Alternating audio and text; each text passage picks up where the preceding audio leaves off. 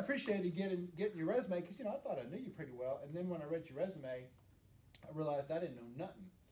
And so, chemical engineer. Now, I shared this morning. I said, there is no way she could be a chemical engineer. She got way too much personality. My son is one too. And then of course, Dave Cripps said she's got way too much personality to be an engineer altogether. So chemical engineer. Let's see. You worked at the Goodyear plant, building tires or whatever. And I guess you worked at is that like Purex, the soap factory? Yes, sir. Well, so do you buy Bleach, Purex? dishwashing, dry detergent, worked them all. Tell me you still buy that Purex today. I sure do. All right.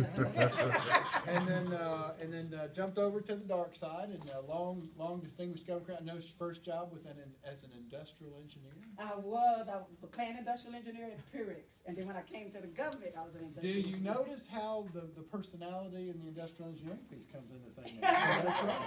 And so, let's see. I'll make sure I get all your degrees. You have an MBA. Well, no, MS. And an MS, Master of Science in Engineering, and then most recently in Education. I don't know when you sleep. And See, I worked my school and my tutoring, and I needed that master stuff. Well, and I work with special kids. Well, this is the part, so all of that is obviously extremely important. So I just picked out a couple of things because I was never going to remember everything. And I just thought, this is, we all do important stuff in our jobs. But to me, what we do in our personal life kind of says a lot about who we are. So I lined through some things. President, Board of Directors of Janice Mitchell Isbell Academy. That's a school for special kids. They don't do good in a regular school. They come to my school, and I accelerate them to the grade level expectation, and then they go back to their district. So that's pretty special stuff. President, Board of Director of Math and Science Academy. That's a tutorial firm. A lot of times these kids just need something to put the light on, and that's my goal. Is just when I tutor them, they don't be with me long because I'm gonna make you know your stuff. And then once they know the stuff, and I met 2 ladies yesterday who I tutored both of their kids, and they're in college now. So you know I am effective. I have cards.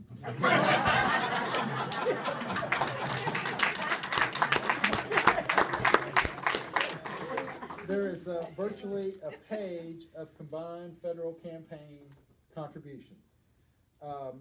Outstanding parent volunteer, Townsend High School.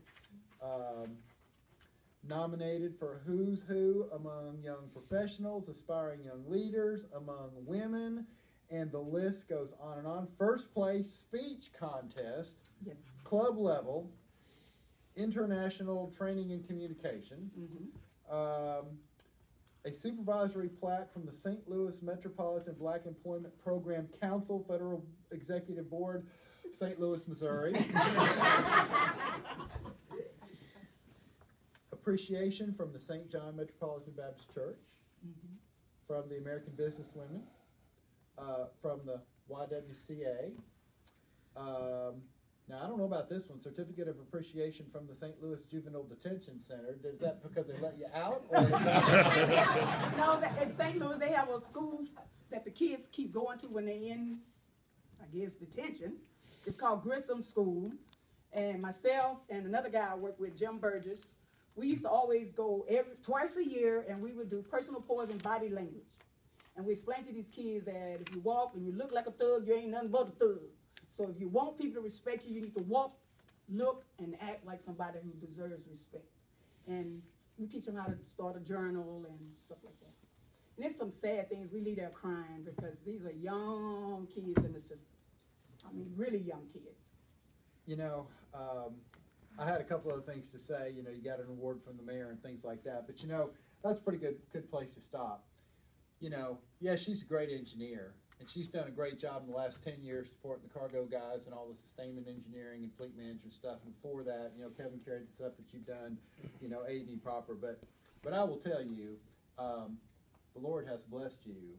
Yes, Amen. Yes, he has. And, I read stuff like that, and frankly, I'm just inspired. And I'm honored to be in your presence because that is pretty dadgum impressive. And when I'm sitting here reading through this, I just keep thinking, she cannot be doing any more than that. And then I'll read another couple of things. And so I'm just so tickled for you, and I know that our Lord and Savior looks down and says, you are doing well. And it's pretty obvious why he has chosen to heal you after your last little bit of trouble is because clearly he has got a lot for you to do. Yes, and he is under this ministry.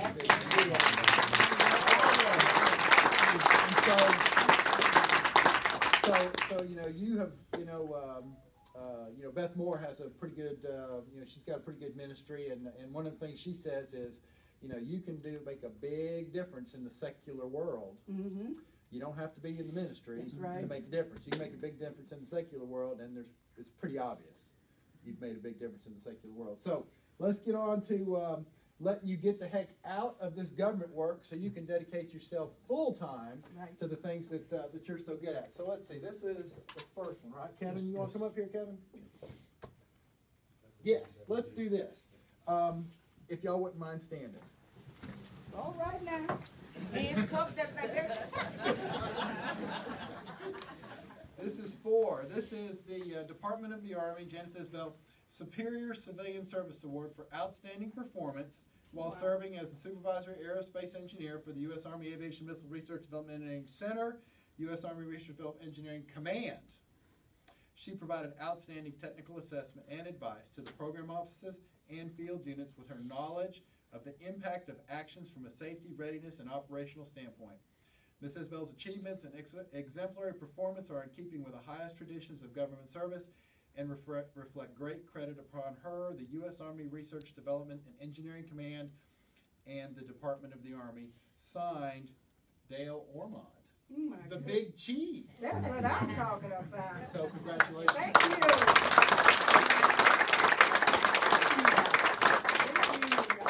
I don't have the, I should have gotten the little gizmo there. So I'm just going to, can I put this through your, you got a little lapel thing there? A little bit. After talking about all that good God stuff, you're not going to worry about me doing anything weird here. All right. There you go. Congratulations, James. Thank you so much. All right, y'all can be seated.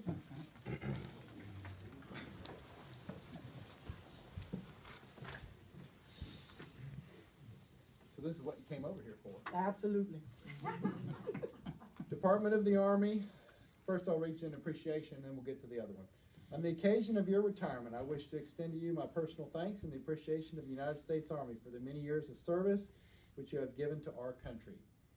I share your pride in the contributions you have made to the Army, and I trust that you will maintain an active interest in the Army and its objectives during your retirement. You take with you my very best wishes and those of your fellow employees for happiness and success in the years that lie ahead. I think this might be the last one that he signed, Mr. Eric Edwards. Oh my goodness. And most importantly, Department of the Army Certificate of Retirement awarded to Ms. Janice, 31 January 2014. Thank you so much.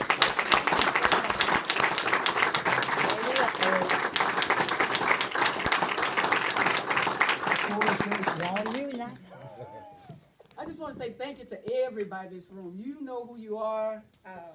The only way you're going to do good in a job is to have a lot of people who are going to help you. And I've had a lot of people along the way who have helped me get to where I am now. I was going to tell some things I learned from the group I'm working with now. Like with Larry Harris, I learned one thing I can do in my retirement is go down to the Bahamas and do some deep sea diving, whatever you do with the things. I learned from Tyser that I have, which I did not know that's what this thing was, a deer hunting stand on my property. So I see the deer, so my daughter-in-law went and got her license permit, so me and my husband got to go get ours, get us a rifle and kill some deers. I don't know what you do with them, kill them. But I'm thinking about doing that. Then I thought I would think about James Hamilton, and that's just do nothing. James is just, James is the kind of person you just ain't gonna ruffle his feathers. You just gonna walk, do his word, be cool. So I say, now that's a good thing to do in your retirement. Just be cool and do nothing. Or I could just, it's a lot of, I got just learned so much from the people I work with. But each of you have touched me. We have served on about 35 boards together. We were so happy when they promoted some more minorities. We were so proud of the army. We was like, thank you, Lord, we ain't got to count no more papers in this place. I just want to thank you for having the supervisor I have now.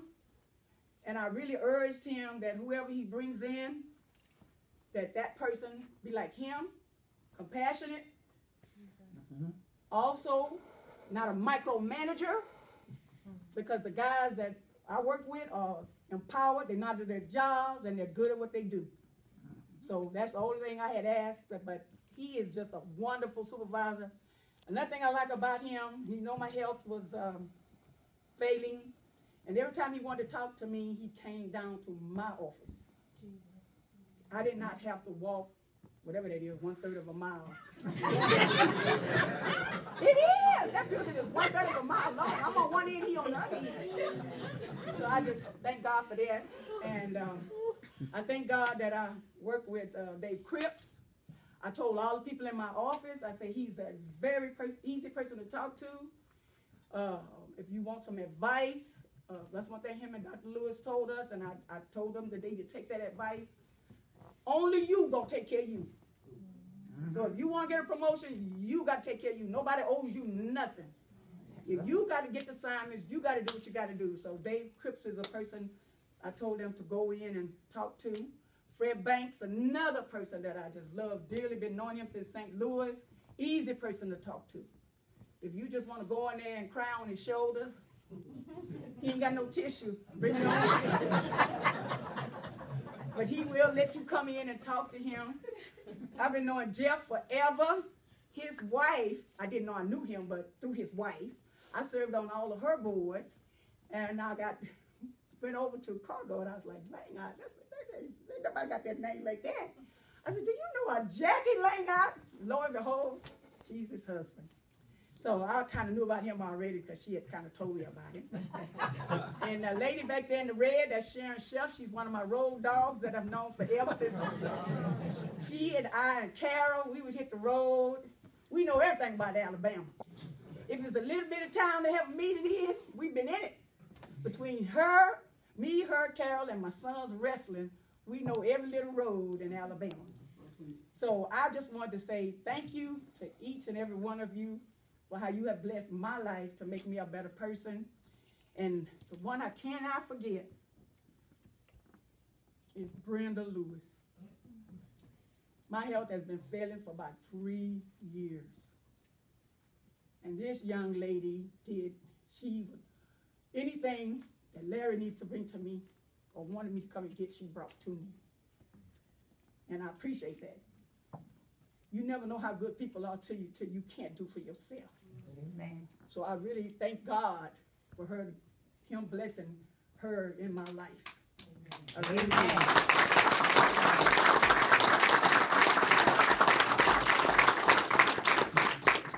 Production, fleet management, and sustainment, even though it's only one of you, James. Y'all keep on doing Everybody what you're doing. Back working. Now I'm talking about James Nance. You know, he the only one doing sustainment. Just keep on doing what you're doing, James. You just keep the fleet management rolling like you're doing now. You're doing an excellent job. That's why I don't bother you. Dennis Gainey, wherever you are over there, keep production rolling. You know your job. Whoever comes in, if it is not one of you two, just go ahead on and help them. And be sure and tell them they don't have to micromanage you. You ain't that kind of person. Be up front. Be a little assertive. Call Fred Banks. Call somebody. That's all I have to say.